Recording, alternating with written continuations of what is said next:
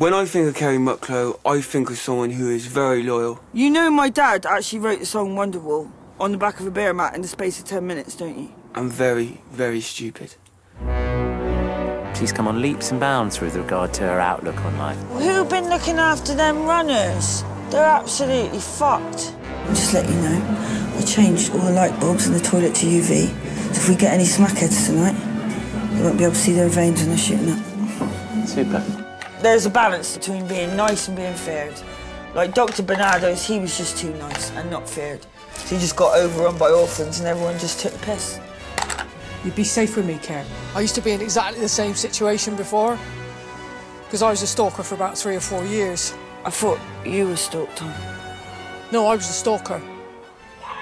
What? Whatever we do, we don't get what we get.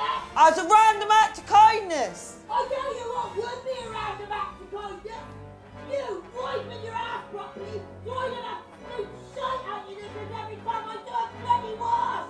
So I heard your PlayStation broke, but got a little surprise for you. I ain't giving you my PlayStation. Thanks.